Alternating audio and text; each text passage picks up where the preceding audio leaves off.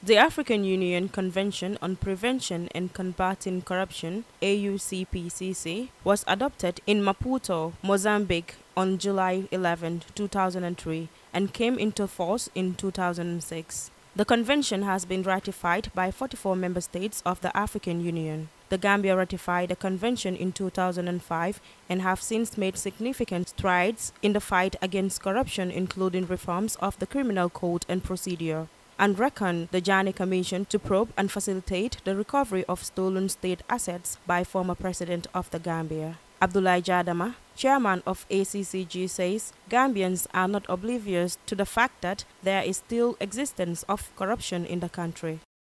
The Gambians and the government of the Gambia are not obviously to the fact that there is still an existence of systemic, mass and grand corruption in this country, which is retarding our growth economically and other development aspirations that the Gambian people also are answering for.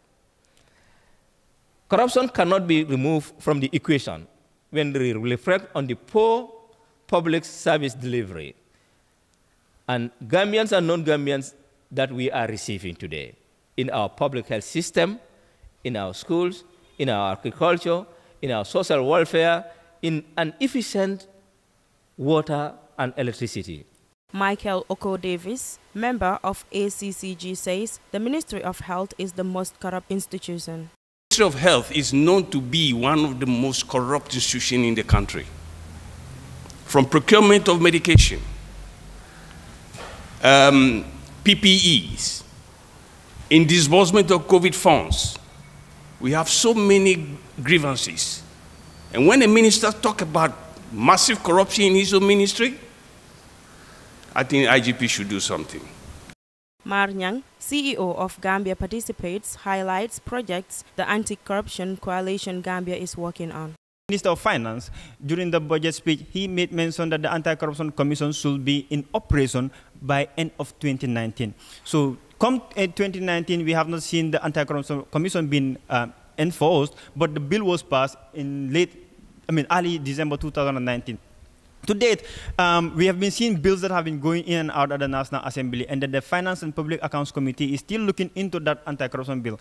And the civil society organizations and media had made a review of that bill, and they presented a recommendation to the National Assembly to make sure they amend the bill. Because if the bill is passed at the Parliament, then the Anti-Corruption Commission will have a